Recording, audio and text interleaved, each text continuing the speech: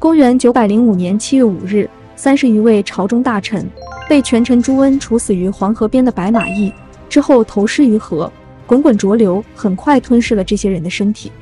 古人认为，黄河500年一清，河清是天下太平的征兆。此举意在使这些自诩为清流的士大夫沉入河中，永为浊流，是权奸对朝臣的亵渎。这次事件被称为白马之祸。白马之祸的起因是朝廷的一次人事安排。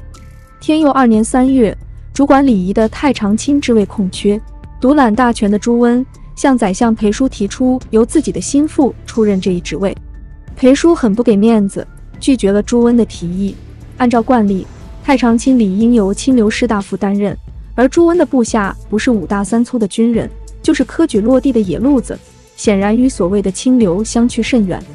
裴叔的坚决态度挑动了朱温敏感的神经，直到此时，竟然还有人敢反对朱温。这件事让他对朝臣起了杀心。朱温对文人恨之入骨，还是个反复无常的小人。黄巢起义中，作为黄巢大将的朱温，先是背叛起义军，转身投靠朝廷，被赐名朱全忠，成为割据一方的藩镇。之后，他野心勃勃，西进关中，与另一个藩镇李茂贞对皇帝展开争夺。到了白马之祸的前1年，朱温已控制了朝廷。他杀尽宦官，处死宰相崔胤，挟天子以令诸侯，逼迫唐昭宗迁都洛阳。迁都当年，朱温就派人刺杀昭宗，改立年少的太子李柱为傀儡皇帝，是为唐朝末代皇帝昭宣帝。全天下都知道朱温是要篡位了。白马之祸前夕，朱温已在宫中大开杀戒。他假借春社日置办酒宴，令已故唐昭宗的9个年龄稍大的皇子前来赴宴，将他们灌得酩酊大醉后，一个个缢杀，抛尸于酒曲池中。这9个皇子年龄最小的不过10岁左右。至此，唐王室已极为衰微。在对宗室进行大清洗后，以裴叔为首的清流士大夫成为朱温篡位的另一大阻碍。李敖曾在《蝙蝠与清流》一文中如此评价中国古代的所谓清流：清流人物立身方正，绝不打圆场，他们出淤泥而不染，绝不和稀泥，他们可能站错了一边，但是绝不站中间。裴叔正是这样一个清流人物。这些清流士大夫忠于唐氏，大唐都快完蛋了，还敢和朱温死磕，始终学不会弯腰低头。另一方面，晚唐时，科举考试已被朝中权贵所把持，违背了科举的初衷。落榜士子怨恨这些权贵，埋怨大环境不好，越来越多的寒门学子屡试不第，不得不另谋出路。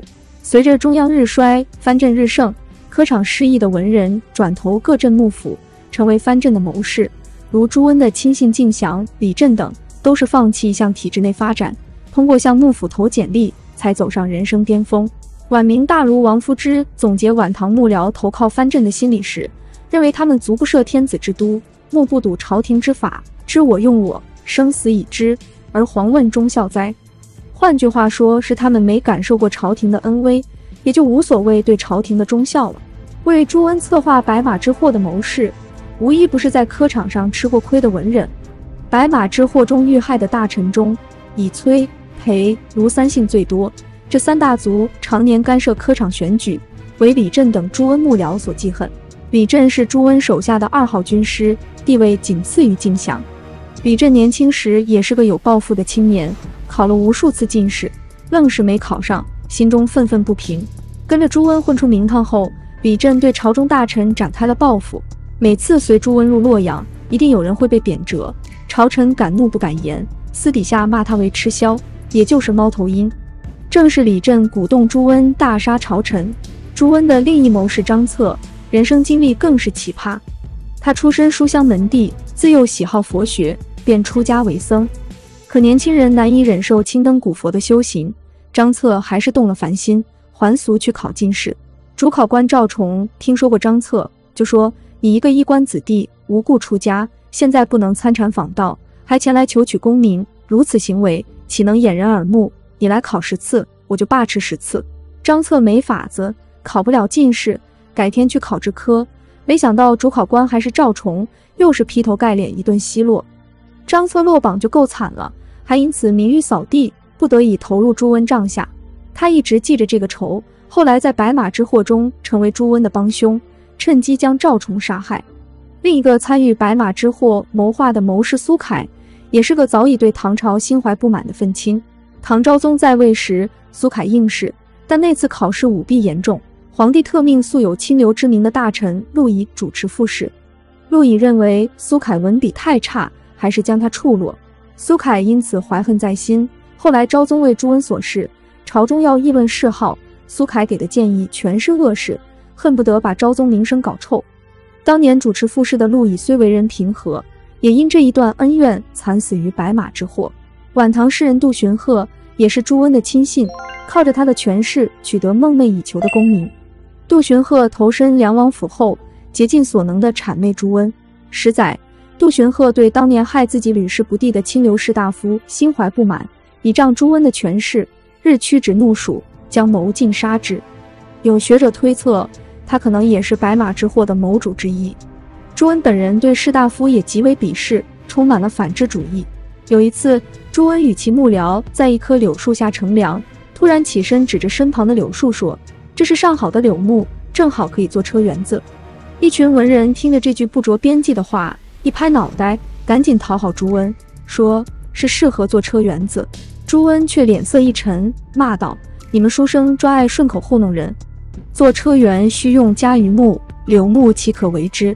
之后下令将这些随声附和的书生全部当场处死。据宋人所编《唐诗纪事》记载，朱温之所以对文人火气这么大，是因为诗人殷文圭对自己的背叛。殷文圭与杜荀鹤等人是好友，为及第时也是朱温的宾客。后来殷文圭靠朱温表荐考中了进士，对朝廷感恩戴德，还写诗称颂主考官，却不愿再与朱温同流合污。每次路过梁王的地盘，不前去拜谢，反而快马加鞭地离开。朱温得知此事后，大骂殷文圭负心，认为文人毫无信义。吊诡的是，在关于白马之祸的早先记载，如《旧唐书》中，朱温不是主谋，而是被描写为主持正义的一方，并且否认诛杀朝臣的做法，似乎全然未参与白马之祸。主张杀害清流士大夫的倒是成了柳粲、蒋玄辉等朝中大臣。《旧唐书》载，宰相柳粲出身河东柳氏，与裴叔等同朝为官，却不为清流所容。于是为虎作伥，向朱温出了个主意，说他夜观天象，将有灾祸，必须以刑杀应对此劫，因此酿成了杀害朝臣的白马之祸。白马之祸后，柳粲又成了朱温篡唐的绊脚石，最终被处死。柳粲主谋论被一些学者认为是后梁建立后，史官为朱温推脱责任的春秋之笔。吕思勉先生就说：“此乃蒙谤于天下后世矣。”五代编撰唐史时采用了这一记载，直到宋代才指出白马之祸的主谋是朱温。朱温无疑是这次行动真正的幕后黑手，他的手下谋士则是帮凶。正因为他们多为昔日科场失意的文人，才有意无意地扩大了清洗朝臣的范围。天佑2年5月，愁云笼罩洛阳，李振等人为朱温制定的屠杀计划就此展开。朱温先是矫诏，通过几道诏书，将裴叔、独孤损、崔远、赵崇、陆仪等数十名清流大臣贬出京城，贬所远置至琼州、白州。朝中不愿亲近朱温的重臣，无论是名门望族还是科举进士，全部遭到贬黜，并被污蔑为伏国之士。朝中大臣多受牵连，朝堂为之一空。其实他们只有一个罪名，就是阻碍朱温篡位大事。到了6月，被贬朝中重臣已有30余位，他们还未离京。朱温再次以皇帝名义下诏，令30余人全部就地自尽。这还不足以让他安心，心急的朱温一不做二不休，没等到诏书下达，已经将裴叔等被贬朝官30多人集中于华州的白马驿。等待他们的是朱温安排好的刽子手。一夜之间，30余名手无寸铁的朝臣全部被朱温下令杀害。主持这次屠杀行动的李振建议朱温将他们的尸体投入黄河，此辈为清流，宜投于黄河，永为浊流。朱温听从其建议，将30多具尸体投入河中，清流没入黄河，转眼间消失得无影无踪。